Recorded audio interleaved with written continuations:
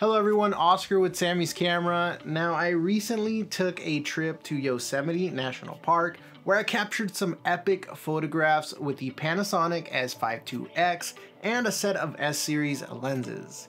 In this video, I'd like to share some sample images with you from all four lenses and go over why I chose to include them in my kit. Let's start by talking about the S5IIX. With a 24.2 megapixel full-frame sensor and class-leading image stabilization, I was armed with a fully capable camera.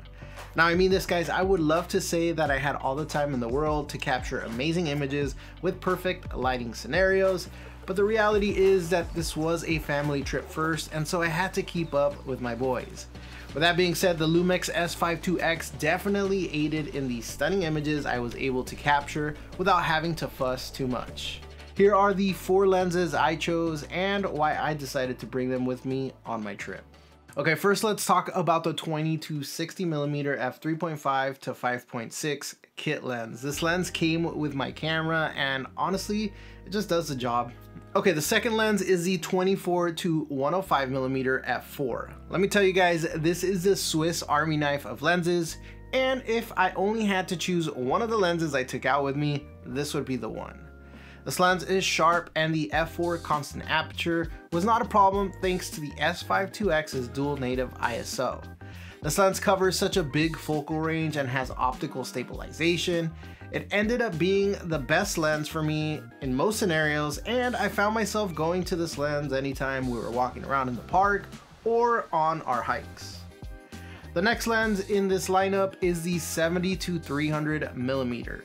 This ended up being the perfect lens to pair with the 24 to 105 and came in handy when I needed that extra reach. Thanks to this lens, I was able to capture some beautiful images of blue jays that we found in the park.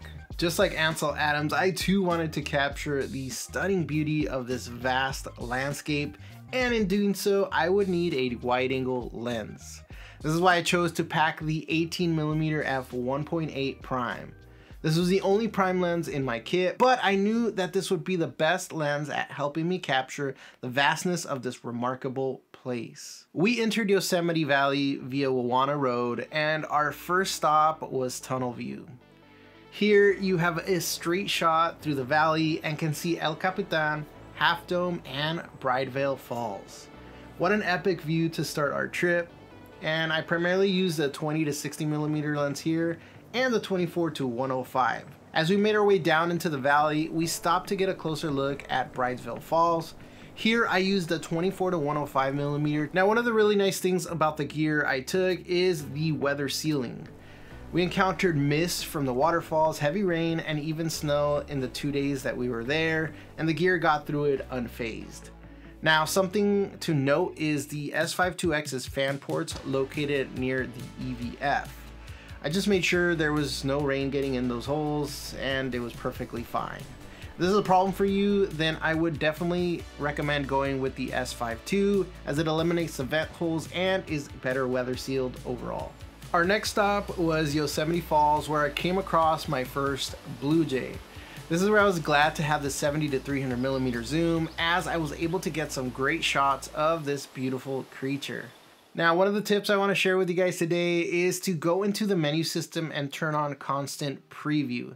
This makes it so what you see in the EVF and LCD screen is a preview of your exposure before you take your shot. I'm not sure why this isn't turned on from factory, but I would definitely recommend turning it on. Our last activity of the day was a short hike up to Mirror Lake, and spoiler, we didn't make it. As soon as we started on the trail, the weather turned on us and we had to make a choice to turn back and get the boys to shelter. Still, we managed to find ourselves in a part of this paved road, nestled between the forest, alone, with light snow falling, and managed to make the best of it and its awesome scenery. Now, Mirror Lake has always been a place I wanted to capture, so we didn't give up and we went back the next day. It was a completely different experience in weather, and we ran into some blue jays once again.